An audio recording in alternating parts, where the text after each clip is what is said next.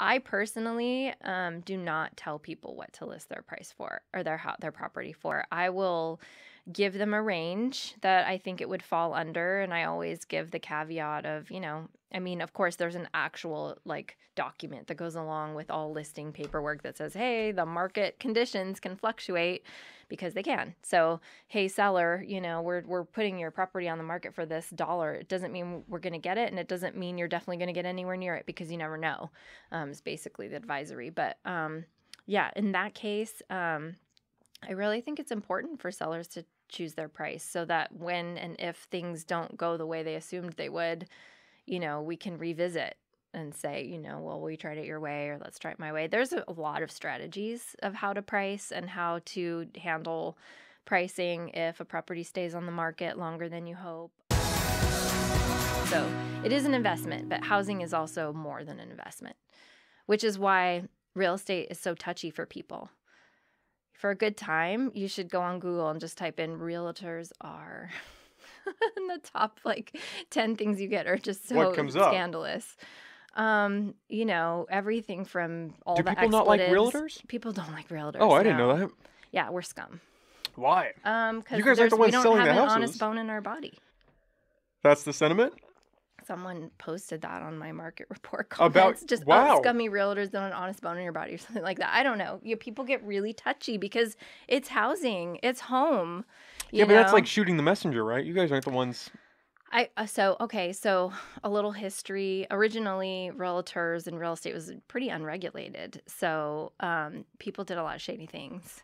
Now, there is a distinction. In fact, if you hire someone that is called a realtor, then they have had they're part of the National Association of Realtors, and they've had an extra layer of ethics training, and they continue to do so, and they're sort of advertising that they abide by a certain ethical boundary, because there are weird gray areas sometimes where you have to, you're a fiduciary. That's different than just being a car salesman. You can, as a car salesman, I don't believe there's any fiduciary duty there. You can just, basically do what you need to do, even if it benefits you, to get something sold.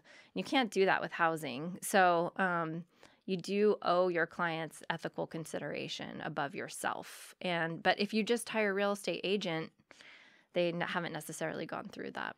So realtors, sorry, I'm a realtor, they're better. Yeah. Yeah, because you can, but that doesn't mean that there aren't gray areas and that there aren't, sometimes things to think about and figure out what's the best way. There's legal considerations. Is that just because you're getting a cut that people think you guys are trying to amp up the price? That's where that funny. I could talk about that. Yeah, well, excuse me. It does depend on, where you are in the hierarchy of realtors. So, for example, for me, when I take a commission, my broker retains some of it as a fee for overseeing me. Basically, they do have they are the broker of record on a contract that I write. Is they retain that contract. Like if I died, that would still be an active contract with that brokerage. I'm an agent of the brokerage. Okay. Yeah, so I don't work for them, in my own business, but they retain a portion of my commission. You work along with them. Yeah, they take a percentage. So off the top, they take a percentage. In the digital age, there's also a new trend where you get referrals from online people that have really perfected the art of funneling people from the internet to you to help with real estate. And if you find a good one, you'll pay like 30% off the top. 20 to 30% off the top to a company, a corporate referral, some company whose business it is to capture people's names, phone numbers, and then you cold call them and get them. So sometimes you're taking a huge portion of that money, and then it's still a lot of money because it's a percentage, and then with prices going up, your pay goes up as a realtor as well. But on top of that, then there's all these costs and fees of doing business. And then we own our own businesses. So we get, self-employment tax, which is basically doubling up on tax sometimes. So there's a lot of money out for how much money comes in. It's still a really good job. But I do know that some people have the impression they'll basically go, oh, a realtor gets paid 3% of the purchase price. That's a $1 million house. That's $30,000. or whatever it is. I think that's right. Yeah. And they'll be like that, they just made $30,000 in a month or whatever, but it actually doesn't add up that way. It's a lot of taxes. There's a lot of fees. Yeah. It's a Do you lot get to of set your costs. own percentage? Or is there a It is market standard? negotiable. It's negotiable. There are market standards, but it's negotiable with your clients and with your broker. I know that there was some talk, I think, recently about like moving to because right now, if you're a buyer, your commission to your agent who's representing you in your transaction is paid by the seller. That's the way it's done in Humboldt County 99.9% of the time. So it's nice because as a buyer, you're not going to have that amount of money. You're trying to put it all into a property. So and the seller is the one getting the big theoretically payoff. So that's how it works here. But I've heard talk that they're trying to switch it to make it so that seller pays their agent and then the buyer pays their agent, which would really it would just frustrate the market a little bit. I think it'd be interesting. I don't think that'll happen anytime soon here, but it could. It's all negotiable. I didn't know that.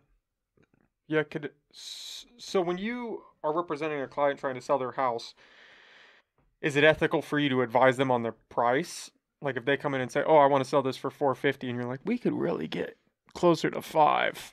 I mean, sellers are always wanting your opinion of value, and that is part of what we do. You should be able, as a realtor, to justify it. But it's an art and a science, to like, what's the market doing, Ami? Yeah, because you What don't can I want it get to for my sit house, for 4 months. Shockingly, people often have a number in their head of what they want for their house a lot of times. And I like to work with that number.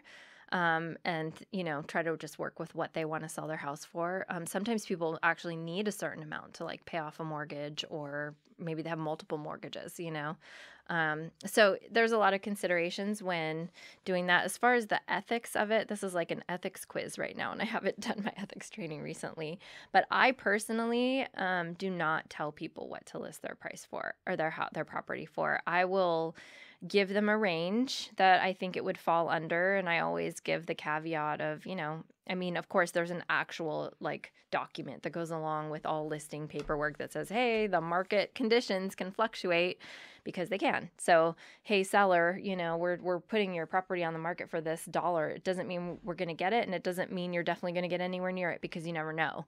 It's basically the advisory. But in that case, I really think it's important for sellers to choose their price so that when and if things don't go the way they assumed they would, we can revisit and say, well, we tried it your way or let's try it my way. There's a lot of strategies of how to price and how to handle pricing if a property stays on the market longer than you hope.